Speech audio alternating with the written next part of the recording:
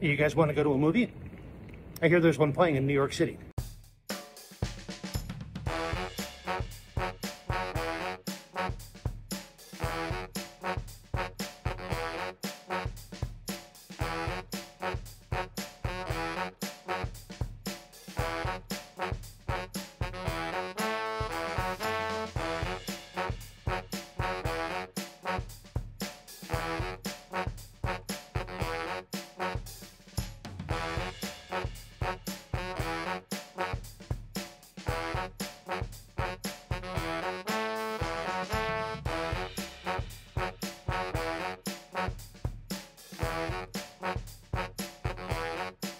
I'm actually here in New York for a conference this week, but hey, if they're going to send me halfway across the country to another city, I'm going to check to see if they've got an Alamo that I have not yet visited. Turns out they do.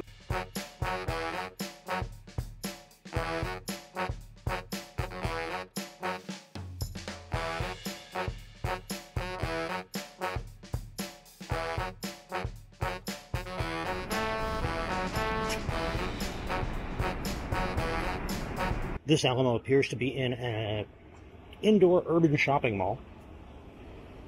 A little bit different in style than the one in Brooklyn, but same general idea. It's actually less creepy than I would have expected a closed shopping mall, or a mostly closed shopping mall, to be on a rainy Sunday night. The Chicago Alamo is above a UFC gym. The Lower Manhattan appears to be below a tennis and pickleball establishment. The Alamo Lower Manhattan is on 2 levels.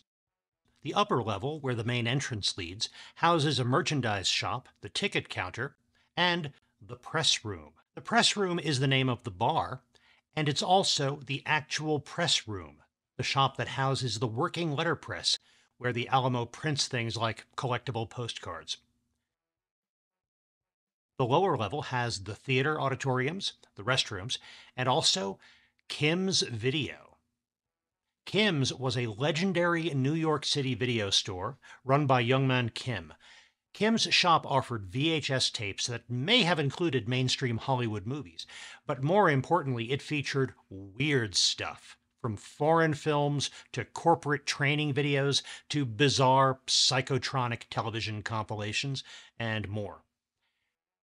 After expanding to multiple locations and then closing down and having its main collection shipped to Sicily, Kim's Video has been returned and reborn as Kim's Video Underground here at the Lower Manhattan Alamo. The entire collection is available to rent, or rather borrow, because it is all available free of charge. The Lower Manhattan Alamo has been christened the Ivan Reitman Theater, and in honor of Reitman and in honor of New York City, it includes a photo op spot featuring the Stay Puft Marshmallow Man glowering over the rooftop of 550 Central Park West.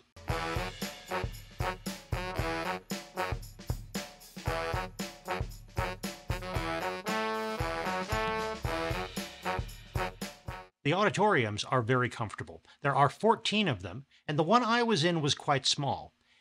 The whole thing is not quite as new and feature-rich as that Chicago Wrigleyville location.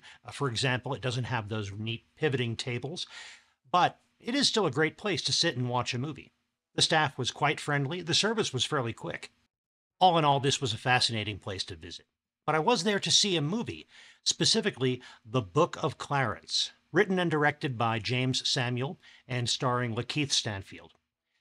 Stanfield works hard to carry a movie that really should have been better than it was.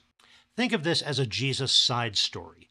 In first-century Judea, as Jesus' ministry has led him to Jerusalem in the final days before his crucifixion, a local ne'er-do-well named Clarence embarks on a scheme where he pretends to be a Messiah in order to scam the people out of their money, only to find himself changed by the message that he preaches and by the people that he encounters along the way. The movie does some very interesting things. For example, the way that it portrays all of the citizens of Judea as black and the occupying Romans as white. Interesting choice. It sets up really powerful contrasts that certainly mean a lot today. But the tone jumps around erratically, and the writing sometimes gets sloppy. And in the end, it It tends to feel like some decent late-night TV sketch comedy held together with kind of a varnish of undergraduate philosophizing. The pre-roll was not customized for this movie, which is kind of a shame because there are so many biblical epics and other material that they could have drawn upon for a pre-roll specifically for the Book of Clarence.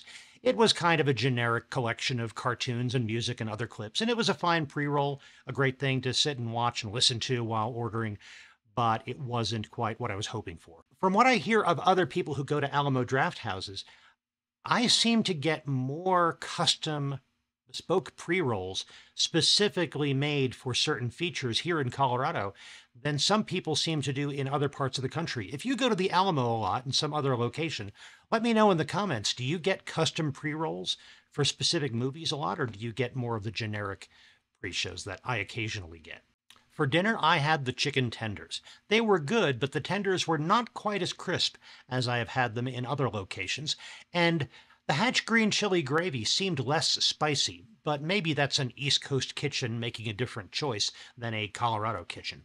Well, thank you very much for joining me. If you liked this video, please click the like button. If you want to see more Drafthouse Diaries, please click subscribe. And if you want more reviews of theaters that I visited when I was away from home, check out this review of the Brooklyn Alamo Drafthouse, or maybe this review of the Chicago Alamo.